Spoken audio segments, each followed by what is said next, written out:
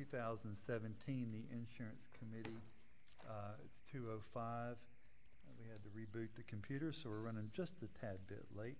But we'll ask you to stand up, and we're going to do the invocation by Commissioner Goddard and do the pledge by Sheriff Deloach. Please bow our heads. Lord, thank you so much for this time we share together, Lord. Thank you for such wonderful weather, Lord. We're just so thankful where we live and the people we live with, Lord. And we just ask that you help us to pass our blessings on to others, Lord. And we ask these things in Jesus' name. Amen. Amen. Please join me in the pledge to the flag. I pledge allegiance to the flag of the United States of America and to the republic for which it stands, one nation, under God, indivisible, with liberty and justice for all. All right, thank you. Committee members, we're going to do a roll call. Tony, will you do our roll call? Or Ann, do you have our Marjorie? One of you? Clay Davis. Here. Chris Tompkins. Here. Brian Hammonds. Here. Bob Stender. Here. Sheriff Deloach. Here. Joe Pickens. Here. Larry Harvey. Here. Buddy Goddard. Here. Chip Weibel. Here. Kenny Downs. Here. Brenda Bridges. Here. Charles Overtuck. Here. Dennis Weaver. Here. Tony Coster. Okay. Let the record show that Brenda is sitting in for Ms. Myers today, and Kenny Downs is sitting in for Tim Smith today. And we already knew that Clay Davis was appointed by Mr. Parker to, I was going to say Larry Pritchett. I don't know where that came from. That was a long time ago. That's from the past. Tim Parker to fill that seat. All right, so today, guys, we're going to start off with our roles and responsibility. And Ms. Allen, you have the floor. We're talking roles and responsibility today of this committee and where we're going to go forward from here out.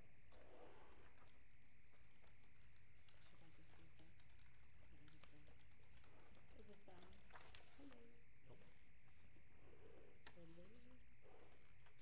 How about now? Can you hear me now? Okay, great. Okay, well, thank you first of all, and welcome everyone.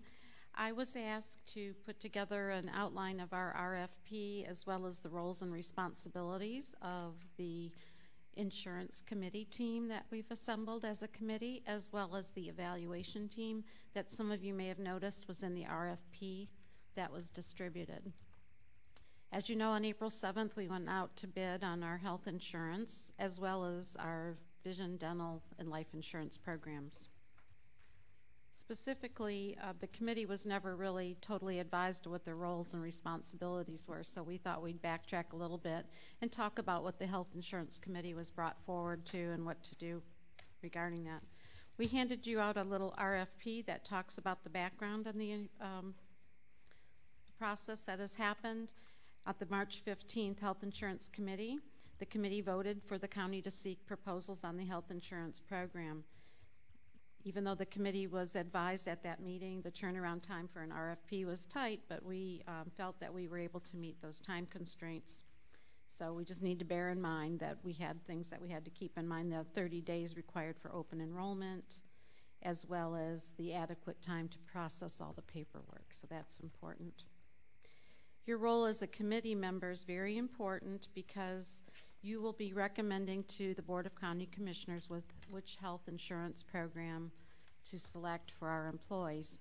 Not only which company, but also whether if we're going to go with group health insurance or self-funded health insurance.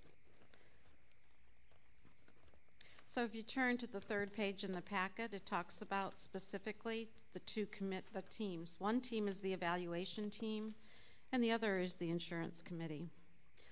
Let me talk about the evaluation team first.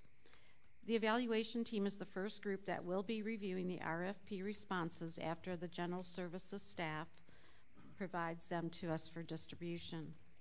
The main purpose of the evaluation team is to receive all of the RFPs and then rank them being the ranking criteria that you will find in the RFP packet. Each responder is tasked with providing specific data that will be put in our packets so we'll know how to rank them. The evaluation team will be responsible to sort these bids by the specific parts of the RFP And from that point, they will be moving on with the dental, vision, and life insurance programs to make a recommendation. The evaluation team will provide a comparison sheet to the Health Insurance Committee, and this ranking sheet will just stipulate the differences in the plans that we receive, and hopefully we'll receive more than one, but they will make it easier for at a glance. You will also get the ranking sheet if they complied with the certain criteria that they have to submit with their packets. One being, did they attend the mandatory meeting, things of that like. Now, the Insurance Committee has specific duties that they have to fulfill. It was formed to review the county's health insurance coverage and programs. The Health Insurance Committee members, which are you, will be receiving the bid responses sometime in the afternoon of May 26th. That the evaluation team will be providing with that packet those ranking sheets we talked about, just for you to use as a guideline. But when you receive them, you'll also have a comparison of the different types of coverages, because it's a lot to look at. It will compare the different copays and so forth. So when you receive those, you need to be carefully reviewing that. However, you will have until June 5th when we meet for you to make your recommendation as a group and come forward. But something that we hadn't completed that we feel is very important that each member on this committee understands today, some of the roles and responsibilities, and especially the Florida Sunshine Law that you are all under as an insurance committee member. So as we move forward and we go through our duties as committee members, we will be getting that information to you on May 26th, but I'd like to call on our county attorney and provide you each with a packet about your roles and responsibilities as committee members on this committee, as well as let Attorney Manning review the Florida Sunshine Laws for you so you understand completely what your roles and responsibilities are. And after that, then we'll have a form for you to sign that you received the packet and return it to us. Okay, any questions so far? Thank you. No. Mr. Manning? You want a podium?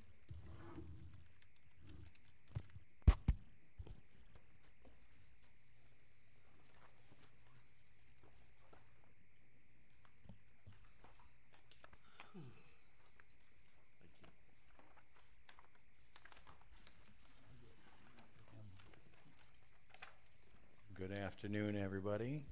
What Marjorie is passing out is kind of a simple little packet that the county provides to members that serve on various committees and boards for the Board of County Commissioners. And it goes over a couple of things. It talks about board procedures and proper decorum. I'm not going to go ahead and read through all that. Y'all can do that yourself. I'll just hit on a couple of points. Although our chairman, Chairman Harvey's, and the other commissioners are very familiar with this, but the way that actions are handled by the board in order to take official action, what you're going to have is for one of the members to make a motion, another member to second that motion, and what that does is it brings to the chairman a topic for discussion. So it's after the motion and the second, it would then be open for discussion, and at that point, when the chairman feels the item has run its course from a discussion perspective, then he'll call for a vote, and a vote is taken. Procedurally, that's how that is handled. The other thing I wanted to hit on in this packet is the Sunshine Law. These meetings are open to the Florida Sunshine Act, and what that requires is that anytime any two or more members of this board have any discussion about a topic or an item that could likely come before this board for action, that discussion must be held in an open meeting, such as what we have here. What that means is it has to be open to the public, it has to be advertised, and minutes have to be taken. So I would encourage all of you to refrain from any one-on-one discussions with each other about these matters outside of these meetings. And that includes using a third-person conduit. One person tells another person this is their position on a matter, and that person relays it to another, and back and forth. That is also a violation of the Sunshine. We've also found with social media, we can have Sunshine violations through the use of social media, such as Facebook.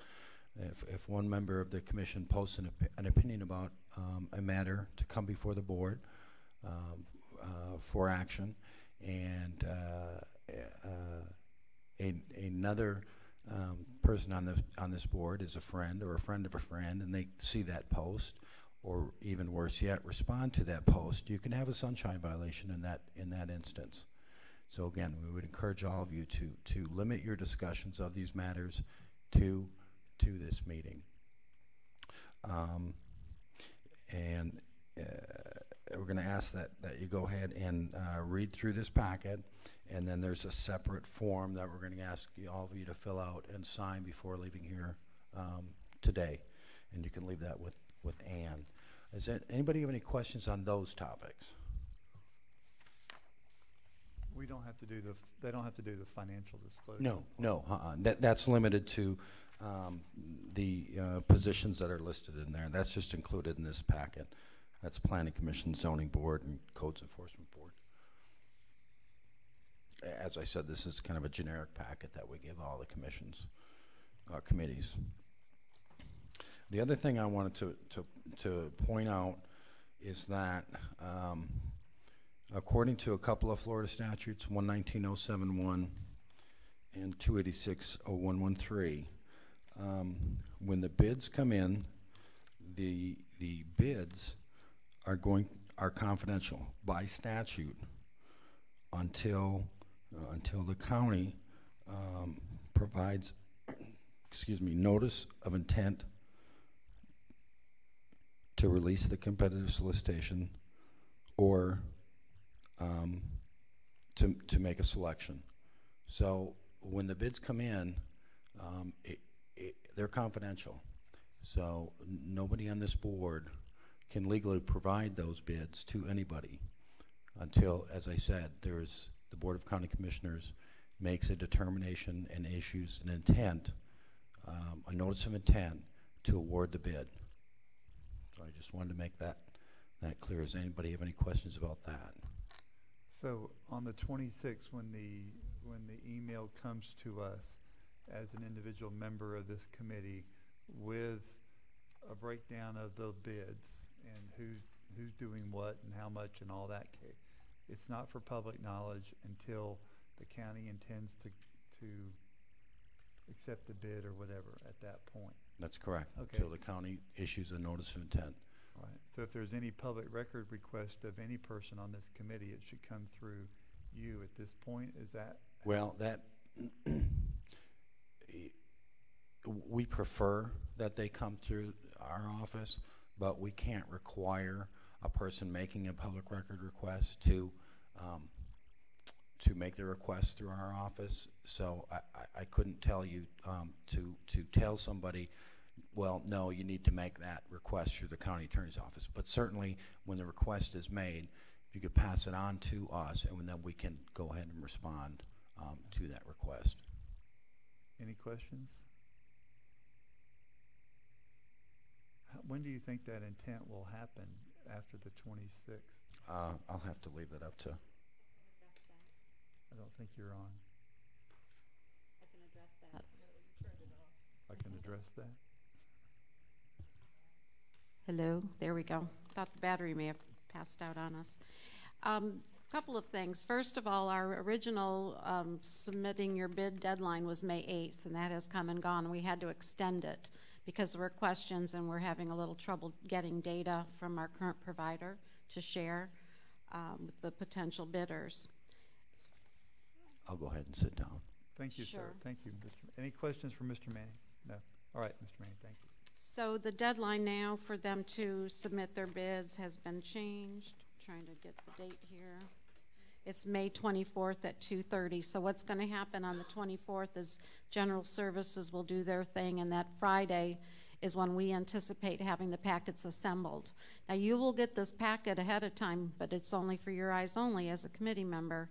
The ranking sheets will not be coming forward from the evaluation team, which will assist you with some of the, where they fall in order by response, until after the evaluation team meets and passes that on to you, which is the 31st. But you will have the comparison sheets for the different plan designs and cost and all that on the criteria sheet that HR will be assembling for you. As far as when that intent goes would be when it goes to the board for award. So at the insurance committee meeting, June 5th is when we'll assemble again, and that's when you're going to be expected to talk about and make a recommendation to the board. And then it will go to the board the following meeting where we would attach the documents that would now be available to make the intent of award at that time, which would be, what's that committee meeting date?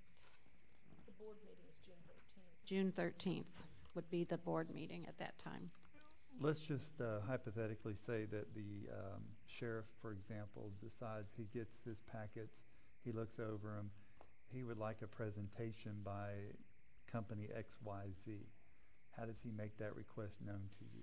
Very good question. We did talk about having, the committee would like to have presentations, and again, we'll know probably a little better when we get our responses in and are able to evaluate. Right now, we have a good idea of how many responses we'll get, but you know, it's never a guarantee.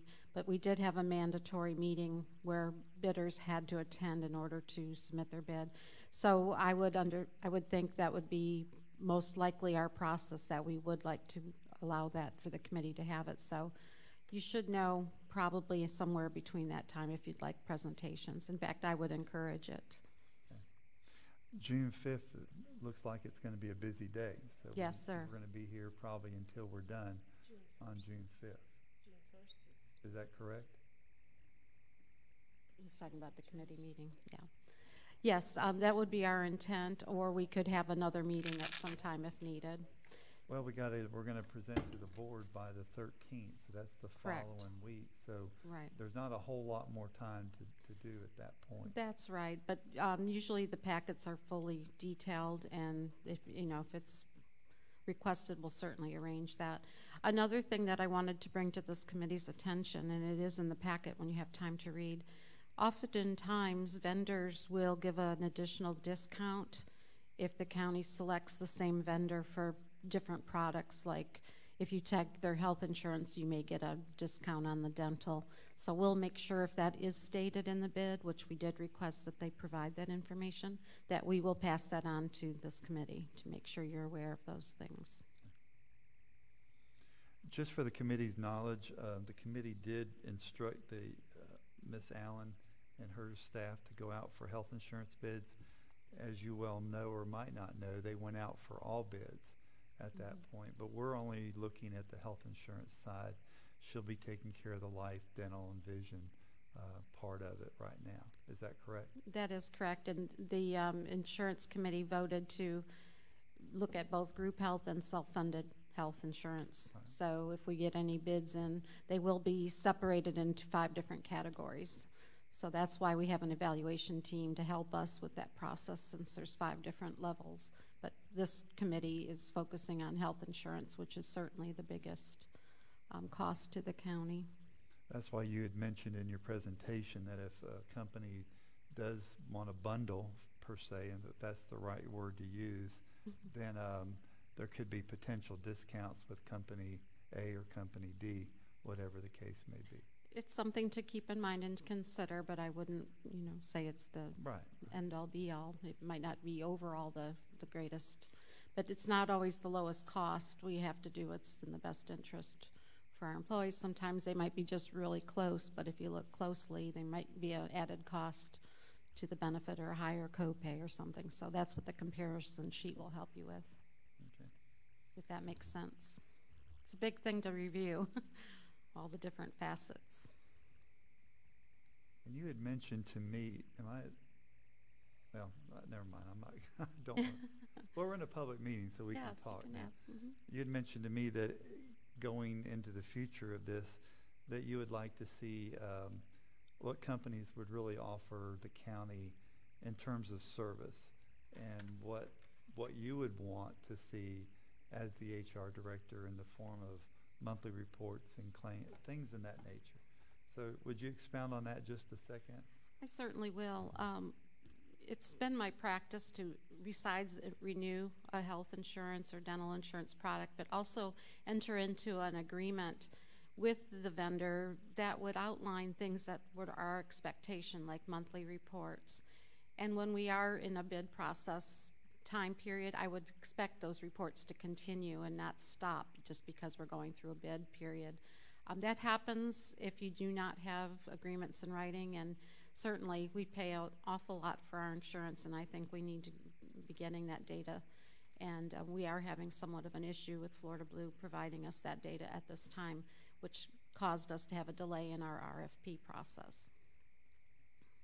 Well, committee members, I've been doing all the talking, so please feel free to. Ms. Allen is feeling healthy and up to date and ready to answer all your questions. Mr. Chairman, Yes, sir. and you said that, if I understood right, you said that you all had already had a mandatory meeting. Can you tell us roughly how many companies or entities showed up? I will defer to our General Services Director. She has the record that she kept of them. Melissa Dillon. Good question, as she's And gathering her items. The other question I had while you're looking for that was just what the makeup of the evaluation team. Okay, are you ready? We'll let her go first. Yeah, at the mandatory, is this on? Yes, ma'am. Okay. At the mandatory meeting, we had representation from 14 different health insurance companies, 13 dental, 13 vision, and 11 life. Mr. Davis? Well, wait a minute. I think there was another question on the floor. Excuse me just a moment. Mr. Evaluation team, just Yeah, the makeup. Makeup of the evaluation team. Okay, the evaluation team is consisting of our budget officer, acting county administrator, Stacy Papel, myself, and then we have Brenda Bridges representing their office, and who was the other? Oh, Mike Nimitz from Public Works, who's very familiar with the bid process, and we have not determined who the sheriff's office representative is at this time, but we would like to have someone from the sheriff's office representing. Okay. Mr. Overturf, that answers your question? Mr. Davis, you have the floor, sir. On the mandatory meeting, was that? Mr. Davis, can you grab a microphone? Oh, I'm sorry. That's fine. He's asking about the mandatory meeting, if it was an in-person meeting for the, Telephonically appear? or could they telephonically appear? It was a mandatory meeting as stipulated in the bid document. I don't believe we received any requests. No, Melissa's shaking her head no. For telephonic, we never were asked, but I think, would you have allowed it? Yes, she would have. But I mean, it was well attended. We had hardly any questions, which was surprising. So it went well, and it kind of gives us an idea of what to expect as our responses. As you heard, we had a good number. I really enjoy the website. I've been reading the questions on the bid, you know, because of its interest to me. But it was really interesting to see how you're posting all those questions and the responses. So if you haven't had a chance to go see it, go to the website and look at those bid documents, and you can pull those up and see the questions. And I provided you the web link on this packet. It's basically the General Services Department's website, then you hit on bids, and it's RFP 17-16. Any other questions? I do have a question. There was one thing that I noticed on the timeline, specifically with regard to the online employment module. It looks as if maybe that's something that we need to address as far as moving those dates out, because the dates have been moved out for the bid submission. As far as those dates go, that was just an internal thing, but that time period is going to pass. We're not going to even have the bids back, so that's not a consideration any longer. We're committed to moving forward, and if we have to do it manually by paper again, no problem. We'll do that and catch up later. But it was a time consideration initially when we were going through the timeline. There is a lot of paper chase at the after the 30-day open enrollment, but we're committed to doing whatever we could do, and if we have to resort to the paper chase and paper trail, we'll do it. But that's a very good point. Usually that timeline, implementing Benefit Focus took us almost a year, but we may not be continuing on that program anyway, depending, so. But we do have to have a way to get it into our payroll system timely. And I think working with our IT staff will figure that out, even if it's manually updating. Along the sheriff's questioning, wouldn't that also depend upon, let's say that a vendor says, I can come in here and get this done in a really quick time frame? Wouldn't that also depend upon them? I mean, I know we're going to set expectations, but they might go, hey, we can bring a whole staff. Because I used to do that in my office. We'd get the whole staff here that morning and knock things out. We do not allow vendors to enter into our payroll system. Okay. This other system was an online enrollment system, and you know, all the policies are loaded up there and all those things. But it's a tool. We did many years without it. We can go back to the old drawing board if need be. But this is such an important task. As the committee knows, the cost of insurance has continually creeped up, and that's probably for our next discussion when we implement that rate, what happens there. Right. Just a follow-up to that as well, it seems reasonable to me that if we do have to go to a paper-based enrollment system, at least for the first year, can we expect in years to come that we can migrate over to an online enrollment system? You mean back to one? So we have one now. Yes, that would be our desire. And we asked, part of the RFP was tell us about your online enrollment system. We may not be able to make the timeline this time around if we have a change in vendor, but we're willing to give it a shot and do everything we can to make it happen. Even if, but you know, there's factors, and the security in our web, I think all of you know what we face about getting our data in and out and through. We want to make sure it's secure. So that's something we have to work with IT on. But yeah, the online enrollment, we love the web-based, but this year it just might not be practical. Committee? I have a question concerning June 5th. The committee meets that day. I think we're going to meet at 2 o'clock. Is that correct? Or okay.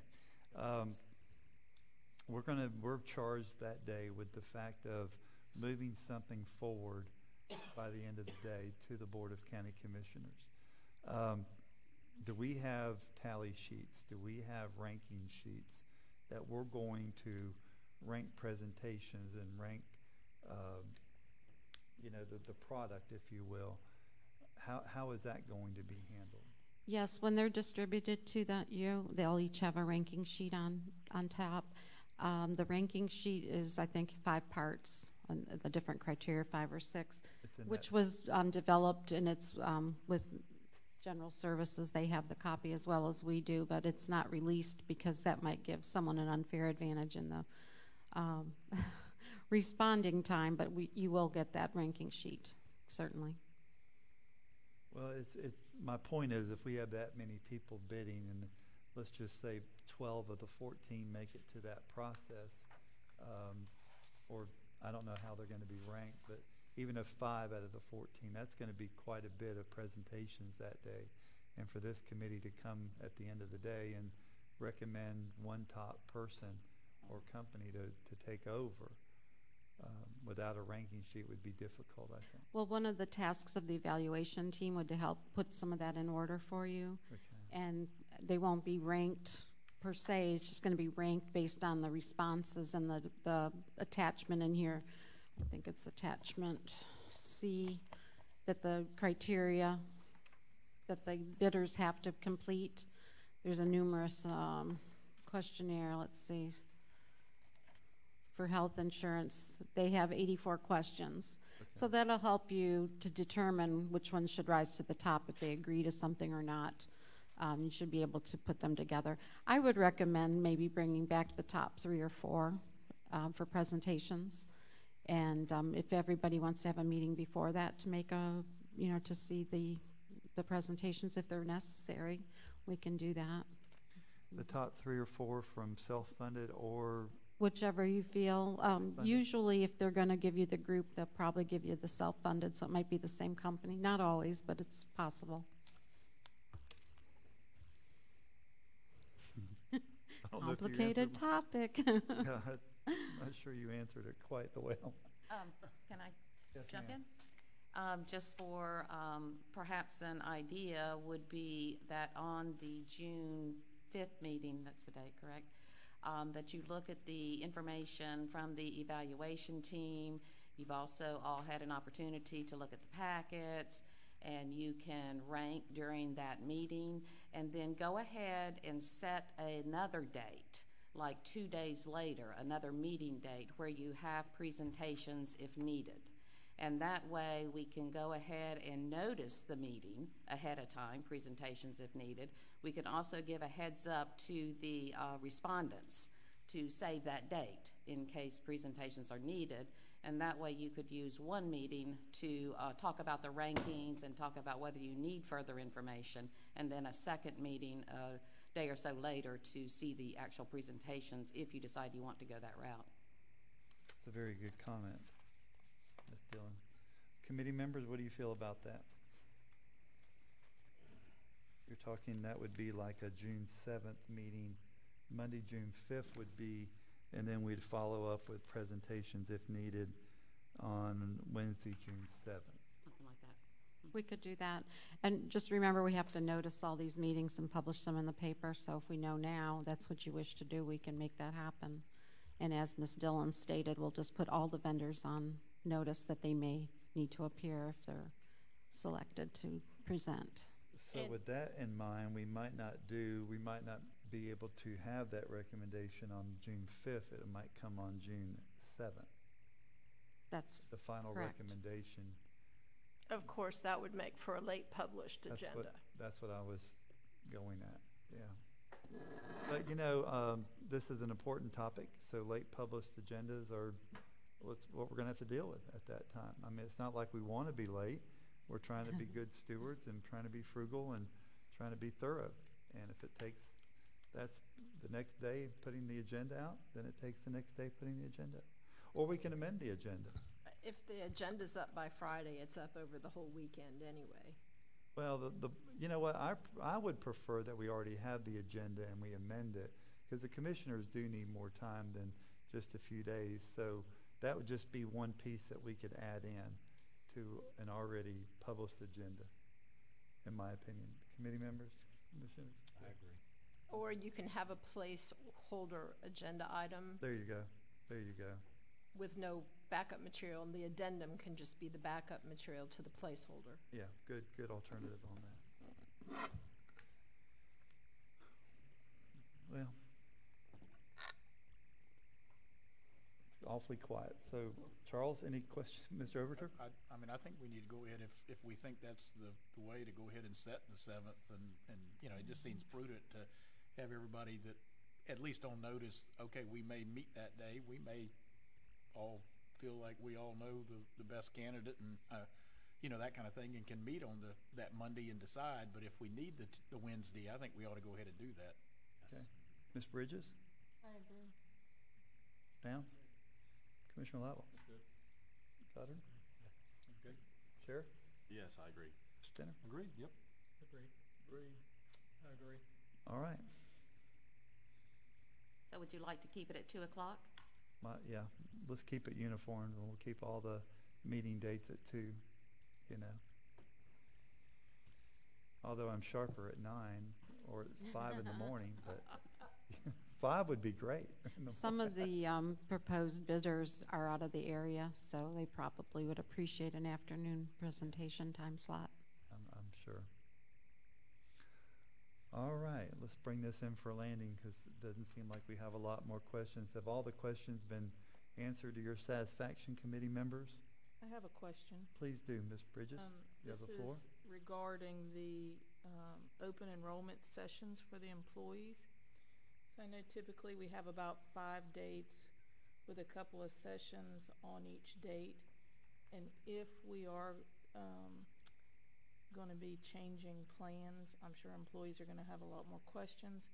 Have there been any more consideration to adding, I know it's extra work for HR, but additional sessions? Because even on a normal year, employees come back, they're confused, they have a lot of questions. So I think this year is going to even be more so than the typical year. Has there been any consideration for that?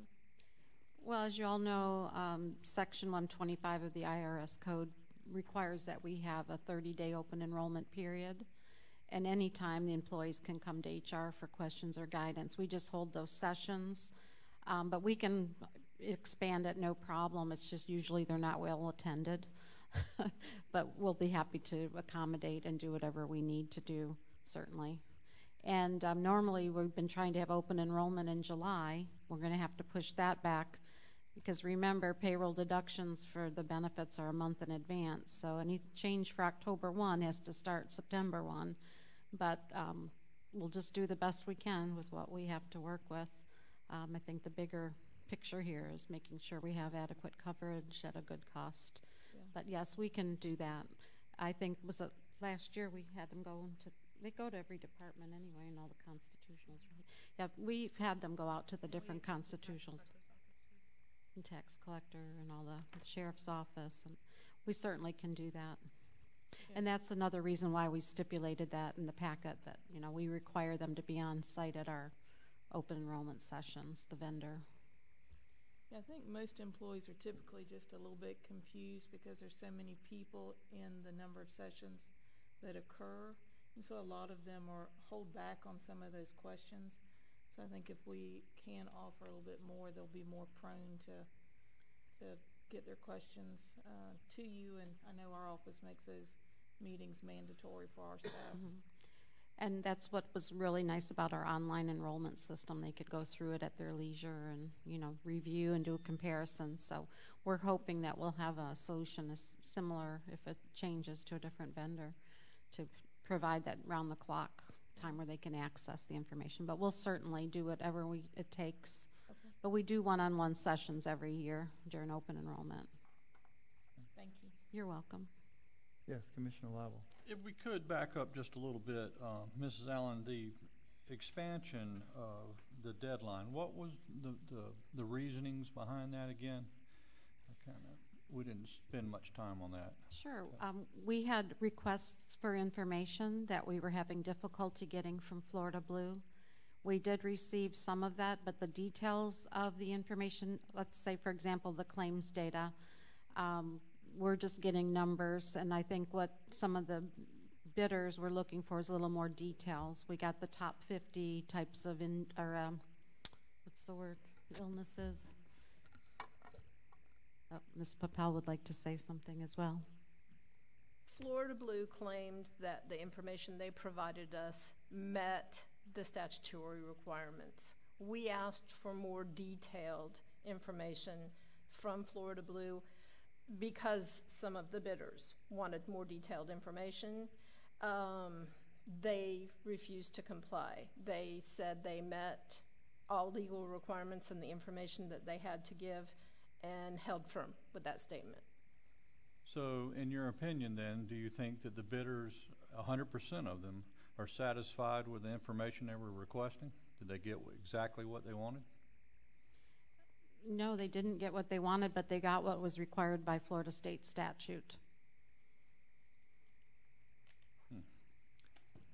Just a quick follow-up to that. You said that they had gotten a portion of the data, which was maybe summary data. Were they provided with or were we provided previously, or the county, with detailed claims information previously prior to us going out to RFP? No, sir. Okay. Does that put Florida Blue at somewhat of an advantage then? My opinion? Yes.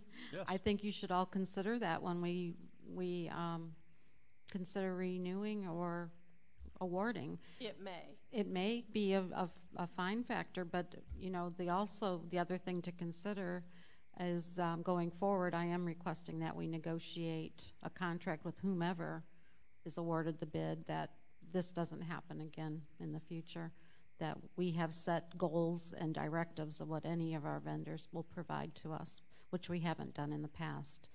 So that's something that I would like assurances on, that we'll receive detailed claims data if we request it, that we'll get monthly reports if we request it, things like that. There's no way to say whether more detailed information would have driven bids that we have not yet received up or down. I mean, that's fortune telling, but it may. Thank you. The amount of information that we did receive statutorily, who made that call on if it met the statutes, exceeded it, or came under it?